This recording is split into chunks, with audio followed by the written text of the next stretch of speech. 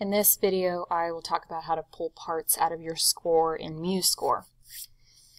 First thing, you need to have all your music and everything written out in your score. That's the easiest way to start.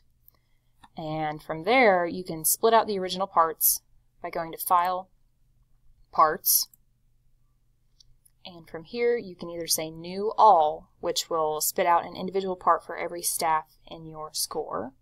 So if we just do that, all of these parts show up over here.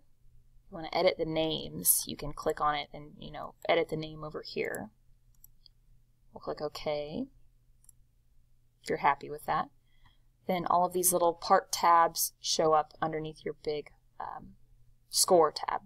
So you can look at all these individual parts. Now you'll notice there is no formatting. There are no page breaks, no line breaks. In my score, I have things kind of cleaned up a little bit. I have some page breaks and things like that. But they do not show up in the parts. So page formatting you have to do individually on each part, as far as I know. If there is a shortcut, please let me know, because this is kind of tedious to do all this formatting on all these bajillion parts here. So you'll also notice I have some text, some little titles of different exercises here. You do have to copy those into every staff if you want them to show up in your parts. That's just regular text. This is system, or I think it's staff text.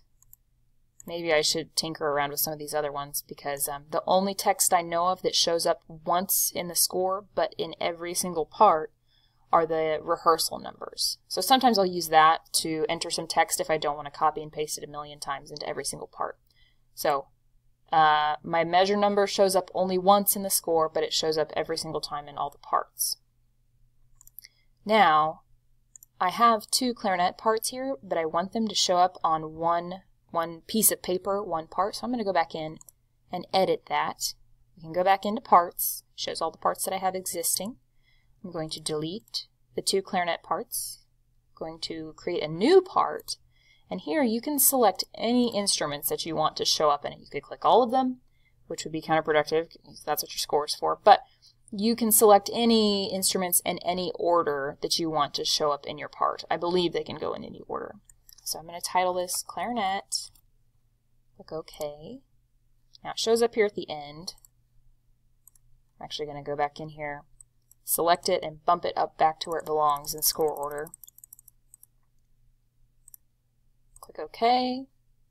Here it is. And I'm going to delete these. We don't need them there. We know they're both clarinet parts.